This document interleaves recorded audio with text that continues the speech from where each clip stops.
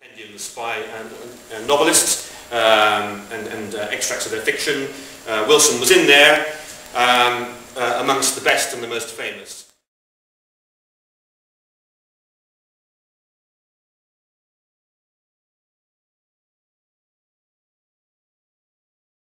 Quite a complex writer. He wrote in pseudonyms. 1933, Geoffrey Spencer. There are dimensions and aspects of that particular pseudonym in terms of origin. One being that the original C was known as Captain Spencer. He actually hired the first, well, it wasn't the first headquarters, but the two Whitehall Court headquarters under that name. Confessions of a Scoundrel is an extraordinary, pioneering modernist novel. Social realism representing abortion, homosexuality, child abuse by priests, and criminological theory. So again, there are a significant range of surprises in the investigation and the analysis of a 20th century writer of this kind. In the process of being Mike Shannon's secret agent, I discovered his real identity. Alexander Joseph Patrick Wilson, caned his War Office file and began to gather circumstantial evidence to identify Alexander Wilson's role in the secret world and intelligence work. By the way, this is a picture of his status as an insouciant teenager in Hong Kong in 1906-07, fluent in Cantonese Chinese.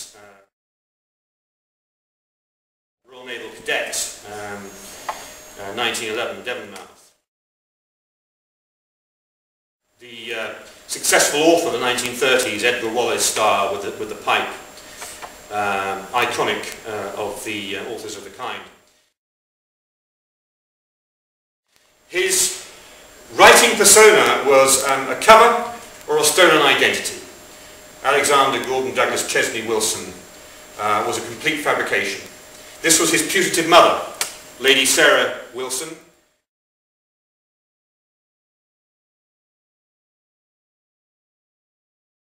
The daughter of the Duke of Marlborough, aunt to Winston Churchill. His father was Colonel Gordon Wilson of the Blues and Royals, who died heroically in the first few weeks of the Great War.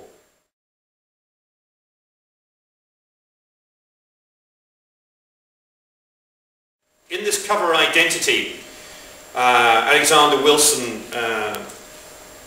dealt with qualifications and honours like a croupier deals with cards. In this identity, he was the Professor of English Literature and Principal of Islamia College, University of Punjab from 1925 to 1931. A brilliant academic who developed and improved standards at that particular college, was given an honorary fellowship in tribute, raised University Training Corps for the Indian Army. I have had no access to the files. The Secret Intelligence Service was the only intelligence agency that showed me courtesy in saying that they can either confirm or deny. The Security Service refused to respond to me in any way. Incidentally, it's something I'm very familiar with in my working life and personal life, so you know, it's water off a duck's back. It's the same with GCHQ. So my research has depended on forensic, textual, traditional, academic and investigative journalistic research, and the guidance of confidential sources who may or may not be past, present, active members of the intelligence world in terms of being operative, whose confidentiality I will protect beyond the grave, but were very helpful from the point of view of analysis and guidance. One of his playing cards of qualifications was a degree in medieval and modern languages from Gonville and Keyes, Cambridge. And it was enormously convincing because he took his undergraduate degree in 1921, he took his MA by proxy in 1925. The profile of the student concerned junior commissioned officer during the Great War. And his father, Alexander Wilson's father, was also called Alexander Wilson. The only way I discovered that it was either a stolen identity or traditional cover was the generous assistance of the college's archive. And believe you me, it was both a shock for myself and perhaps more of a shock for the archivist to realise the extent to which such confidential information, and not so necessarily widely in the public domain, could be used to support the credibility of somebody who, in my conclusion, did work for the Secret Intelligence Service, and I'll explain why I feel I've been able to prove this. The third family that Mike was never aware of until this investigative project, Alexander Wilson's third wife, Alison, 1941.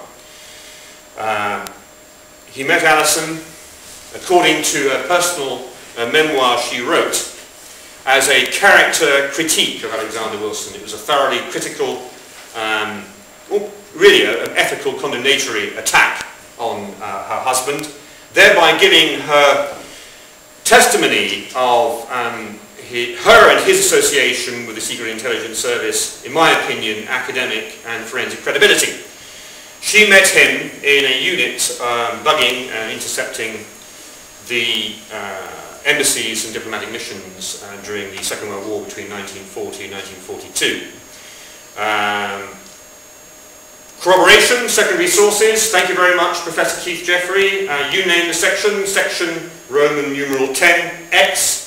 Thank you, Nigel West and the archives at Kew. You published Guy Liddell's diaries, special material generated. Thank you, Nigel West, for Operation Triplex. Yet more secondary source coincidental confirmations of the unit, its operation, coinciding with Alexander Wilson's knowledge of Urdu, proven in terms of forensic and documentary evidence, Persian, his knowledge of Arabic and French and German. Coincidental documentary confirmation. So we've got Alison Wilson's memoir.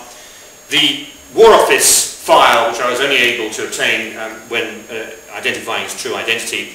Notes taken and made by a panel evaluating Alexander Wilson for the Emergency Officer Reserve in 1940, scribbled over documentation. Purser, he served as a purser after the Great War. British India, which is where his academic career. S.S. Handwriting experts say that either stands for CTY or CRY.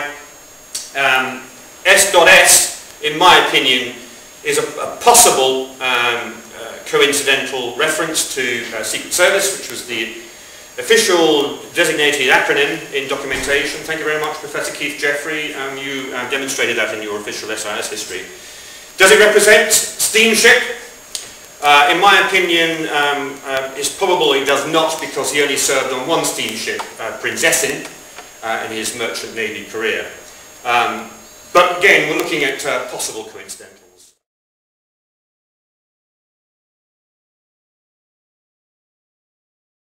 First wife, Gladys. So Mike Shannon discovered that his father had a previous marriage and family.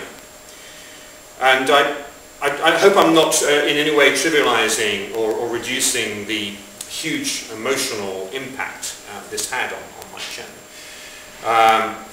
I certainly want to pay tribute to his emotional courage and dignity in encouraging me to continue with the project and coming to terms with everything that the project revealed. Mike's mother, Dorothy Wilson, married in India around 1928, second wife. What I want to impress upon you is that in the way we've been dealing with the secret world, the world of intelligence, as almost abstract, fabulized, fictional notions and constructs. The secret world is flesh and blood, emotion and real people. The complicating factor in Alexander Wilson's story is that there is a history of petty crime and Alex Lemus style times in prisons, Her Majesty's prisons, 3 apparently bigamous marriages, certainly marriages with no divorce.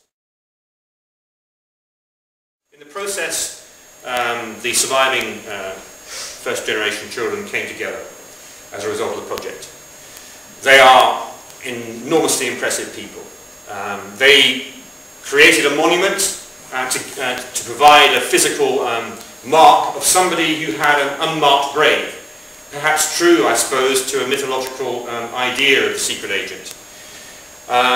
They are people, as I've said, with great emotional courage and dignity and deserve enormous praise.